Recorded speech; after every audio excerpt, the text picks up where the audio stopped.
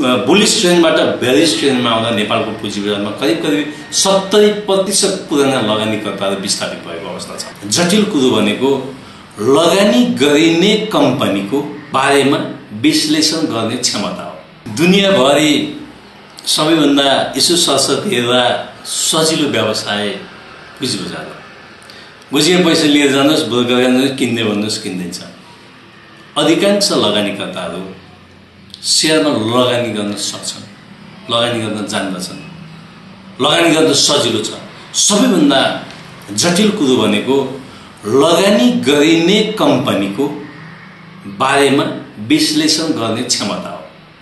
म तपाईलाई एउटा सिम्पल एक्जाम्पल दिन्छु। आज तपाईले राम्रोसँग रोपेको बिरुवा विविध कारणले हरियाली त भयो, अलिकति ग्रोथ भयो, तर हुँदाहुँदै मर्न पनि सक्छ। त्यो अवस्थामा त्यो बिरुवा चेन्ज गर्ने लगानीकर्तामा विवेक चाहिन्छ, नलेज चाहिन्छ, ज्ञान चाहिन्छ। त्यो छ कि छैन? अर्को कुरो के छ भन्दाखेरि आफूले लगानी गरेको कम्पनीकोले के गरिरहेको छ त्यसका चाहिँ मेजर प्लेयरहरू, त्योसँग सम्बद्ध व्यक्तिहरू, व्यवस्थापन बोर्ड लगायतले कसरी फङ्सन गर्छ, ग्रोथ कति छ, त्यो कुरा जहिले पनि हेर्नुपर्छ।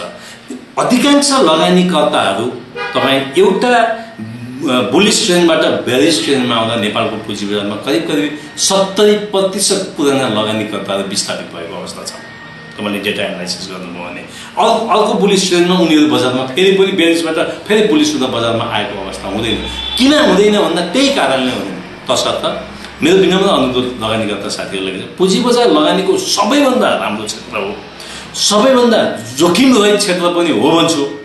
विवेकशील, सैद्धान्तिक ज्ञान र बुद्धि विवेक भएका लगानीकर्ताले जसले क्लोजली बजारलाई वाच गरिराखेको हुन्छ तिनीहरूको लागि हो। र सबै लगानीकर्ताको लागि, व्हिममा लगानी गर्ने लगानीकर्ताको लागि यो बजार चाहिँ सोचे जस्तो फाइदाजनक नहुन पनि सक्छ, हुँदैन। मैले अघिकोमा अलिकति जोड्न चाहेँ के हो भन्दाखेरि लगानी गर्ने लगानीकर्ताले सर्वप्रथम मैले कहाँ लगानी गर्ने, कुन कम्पनीमा लगानी गर्ने, त्यसको प्रतिफल वार्षिक रूपमा कस्तो छ, त्यसको व्यवस्थापन कस्तो छ, त्यसको बोर्ड कस्तो छ, त्यो कुराहरू जहिले पनि हेर्नुपर्छ। अनि लगानी गरिसकेपछि मैले त्यसलाई कहिले भित्राउने हो त, मैले त्यसको प्रफिट बुक कहिले गर्ने, मेरो टार्गेटेड प्रफिट कति हो भन्ने हेर्नुपर्छ।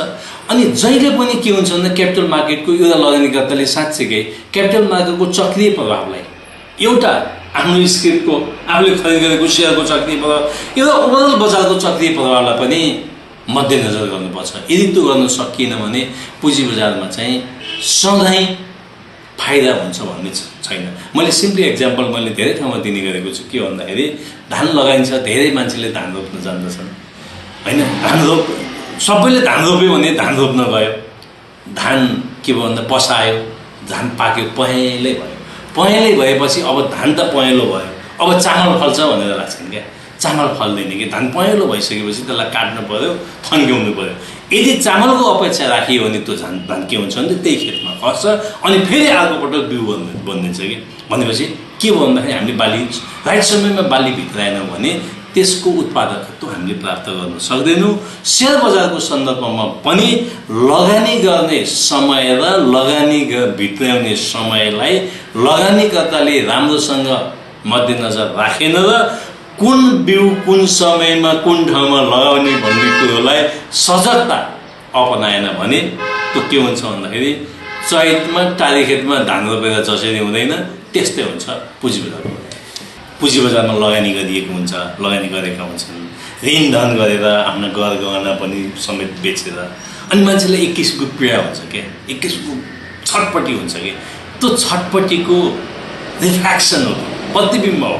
त्यो अहिले मात्रै भएको होइन, हामीले अहिले मात्रै भने विगतमा पनि, विगतको बेरिस ट्रेन्डमा पनि योभन्दा कडा किसिमका आन्दोलन छन्। अहिले मिडिया, सोसल मिडिया, यो online media, print media, TV, radio एकदमै बढी भएर यो सबैको कानमा पुगेको अवस्था हो।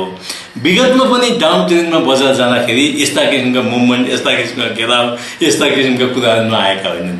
विगतमा हामीले चाहिँ विगत धेरै बिर्सेर पनि हो र खास गरेर मिडियाको त्यो किसिमको एक्सेस चाहिँ सबैलाई थिएन र हामीलाई जानकारी नभएको।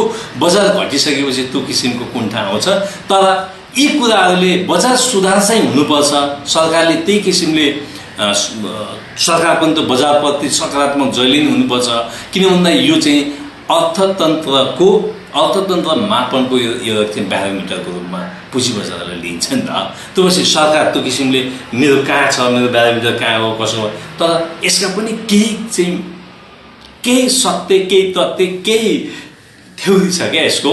त्यसलाई चाहिँ यसले छोडेको देखिएन कि हामीले विगत लामो समयदेखि हेऱ्यौँ भने यसलाई एउटा लेभलमा कहिलेकाहीँ मेन्टेन गर्न सकिएको अवस्था हो, तर यसलाई भुल्न सकिँदैन। त्यो रिफ्लेक्सन के हो भन्दाखेरि पहिलो पटक आएका लगानीकर्ता जुन बुम मार्केटमा प्रवेश गरेका र उनीहरूले त्यो कल्पनै हुँदैन कि यस्तो हुन्छ भनेर। अनि उहाँहरूलाई कस्तो लाग्छ भन्दा यो सरकारले गरिदिए हुन्थ्यो, यो ठुला लगानीकर्ताले गरिदिए हुन्थ्यो, यो ठुला लगानीकर्ताको कारणले घटेको हो, यो सरकारको कारणले घटेको हो भनेर छुट्टा आक्रोश आउँछ। तर स्वाभाविक रूपमा पुँजी बजारमा, दुनियाँकै पुँजी बजारमा अप एन्ड डाउन भइरहन्छ। यसलाई हामीले चाहिँ सहज रूपमै लिनुपर्छ।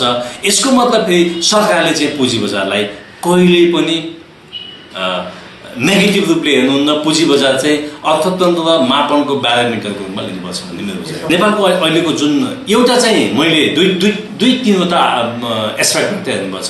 एउटा मैले यसलाई किन हिजो धेरै कामहरू हुँदाहुँदै पनि बजार बढेन, अहिले पनि बढ्यो भन्दा यो चक्रीय वृद्धि दर पनि स्टार्ट भयो। मैले अघि नै भने विगतको ट्रेन्ड 2-2.5 वर्ष 3 वर्षको ट्रेन्ड थियो, त्यो कम्प्लिट भयो।